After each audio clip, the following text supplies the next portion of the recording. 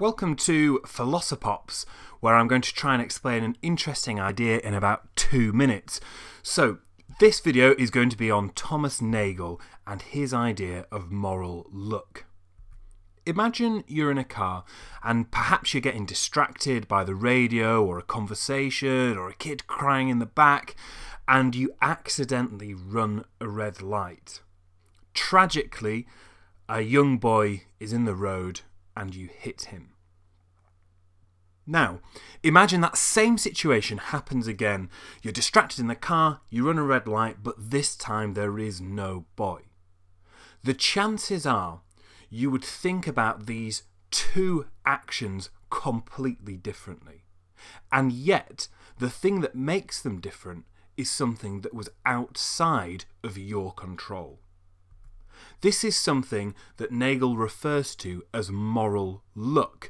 He says that the driver in the second instance, where the child is not hit, would actually be guilty of a far less serious legal offence, would feel much less guilty about the whole thing, and is likely to be reproached by others much less severely.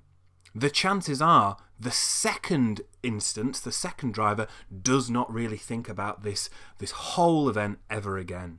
Yet for the first driver, it's life-changing.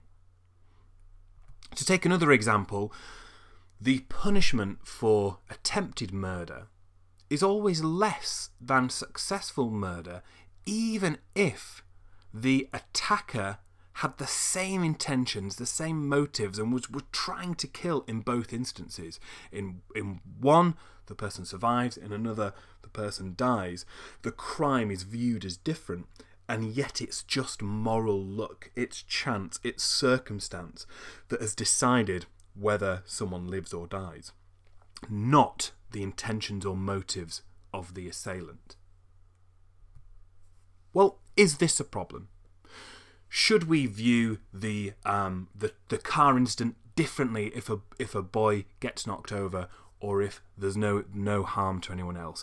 Is it all about intention, or do outcomes significantly affect the morality of an act?